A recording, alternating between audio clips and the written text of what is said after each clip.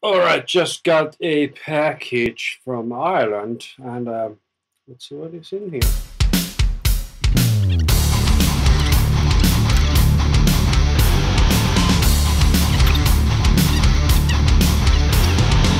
Broadcasting tragedy, why it shouldn't be letting the meat on the other side of the world. I'm shooting out with these two bad boys. So a Neumann KM184 and a Røde NT5, and I'm going to record some acoustic guitar. Because of the stand that I'm using, I just can't get them closer, because if I do this, then there becomes a problem that we have an angle. I have set this up, so these two are now aimed. This one is aiming at this side of the hole, and this one is aiming at this side of the hole, so they should be about the same, except this one is going to be more out. Now they should be the same, and they are both going to my Midas Venice F, and the preamp is pointing at 12 o'clock on both.